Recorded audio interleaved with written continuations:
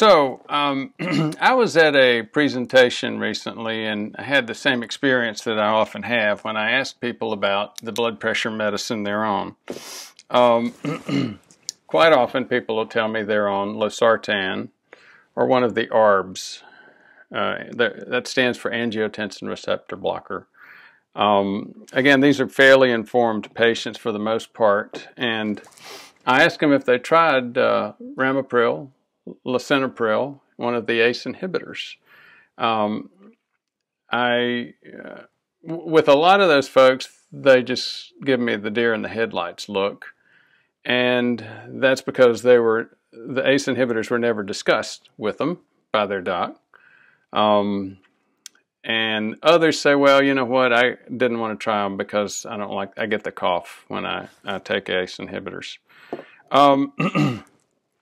They think I'm a nut, and maybe I am, but I will still continue to push this issue. Sometimes I have my own coughing spells, even when I'm giving a presentation. It's usually only if it's during allergy season.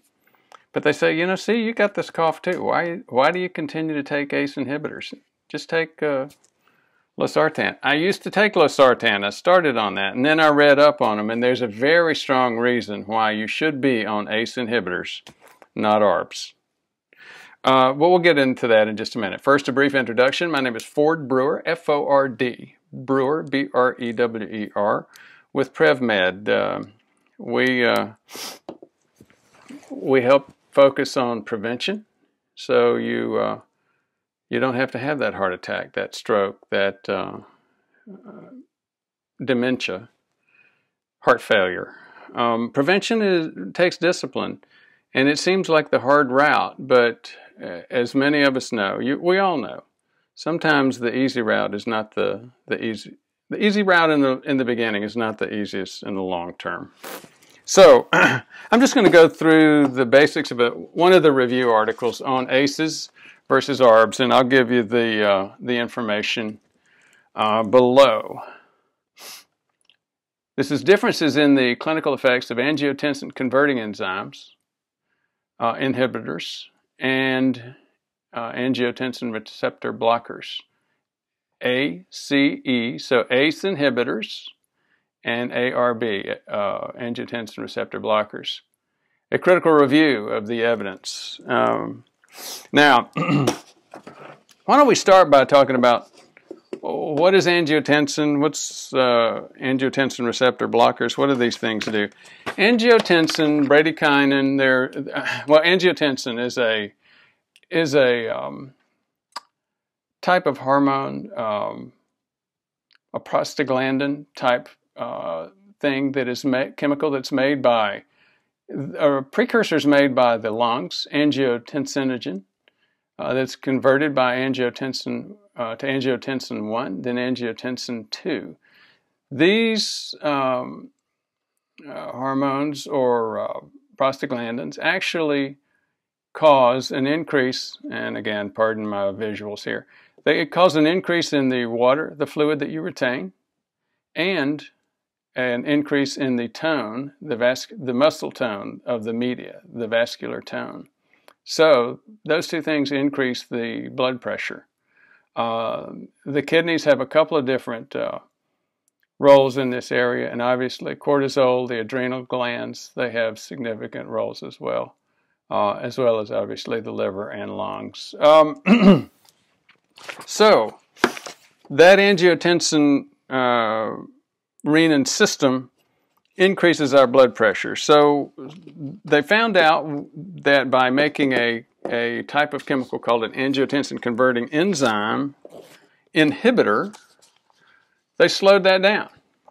So the renin-angiotensin system plays a major role in the pathophysiology, in the mechanism of high blood pressure.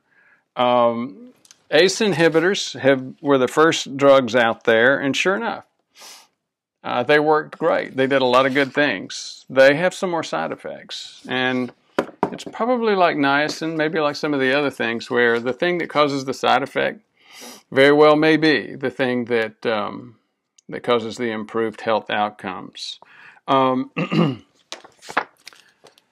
The ACEs and ARBs are equally important in the treatment of high blood pressure. But think about it.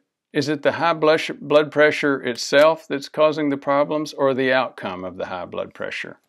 There are, the WHO says that hypertension is the leading risk factor for mortality. The diseases associated with high blood pressure cause 13% of deaths in the world, or 7.5 million deaths per year. So hypertension, again, the high blood pressure itself is not what's killing you. It's causing other problems like heart attack, stroke, that do kill you. So what we want to look for is the long-term effect of the medication, not the immediate short-term decrease in blood pressure. And the ARBs will decrease blood pressure just as effectively as ACE inhibitors. It's just that they don't have as good an impact on the outcomes we mentioned. Now, this started happening in the late 90s, early 2000s, based on some observation about, again, the first class to come out was the ACE inhibitors. They found that you had a cough. That was, again, up to 20% of us get some cough with ACE inhibitors. It's, again, probably associated with some prostaglandin release. So they said they developed a new type of pill with a different mechanism. Instead of inhibiting the ACE, angiotensin converting enzyme, it blocked specific receptors. And so they called them angiotensin receptor blockers, ARBs. So they expected to get the same positive impact on things like nephropathy, diabetes, heart failure, and they didn't. They started to notice this in the late 90s. Then there was the, I can give you a couple of these citations if you want to look them up. You can pull them right out of this article, and I'll give you that citation. The Losartan hypertensive long-term use evaluation. Strauss and Hall in 2006 did a meta-analysis involving more than 55,000 patients. In that one, they found actually an increase in myocardial infarction. That was a weird signal that surprised everybody. They've done a lot of research since then on this specific issue, and it does not appear that ARBs actually increase heart attacks. They don't decrease them, though. Another analysis by Turnbull demonstrated ACE and ARBs did not differ regarding their effect on stroke risk. They did affect heart attack risk very differently. So, as you can imagine, what happened with all this information coming out? Well, there was a huge amount of criticism, debate, statements that all these studies are flawed. Bottom line, at the end of the day, there's recognition that ACE inhibitors are not ARBs. ARBs are not ACE inhibitors. They don't do the same thing, and they don't have the same long-term impact. In 2011, there was another analysis. This was a meta-analysis looking at 37 clinical trials, concluding, this was done by Bangalore and Associates. The conclusion was, although ARBs do not increase the risks of MI and total mortality, they do not decrease the risks of MI and mortality significantly, even when compared with the placebo. So, nevertheless, ARBs did significantly reduce the risks of heart failure, stroke, and new onset diabetes. So let's take a look. What did ARBs actually impact? Here's another way of looking at it.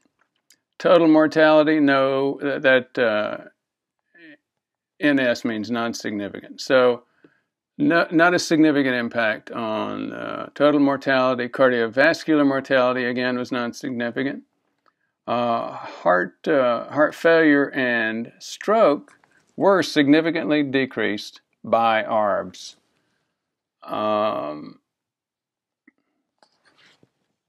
Myocardial infarction was decreased somewhat, but again, not significantly. Now, why is this? Let's go take a look at what's going on here. Well, first of all,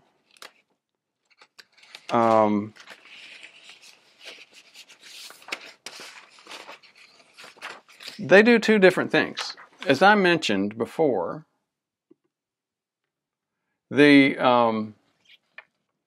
here's another way of looking at. Remember, we looked at that angiotensin system, angiotensinogens made by, I think, the liver, and then converted to renin by renin to angiotensin 1, then angiotensin 2.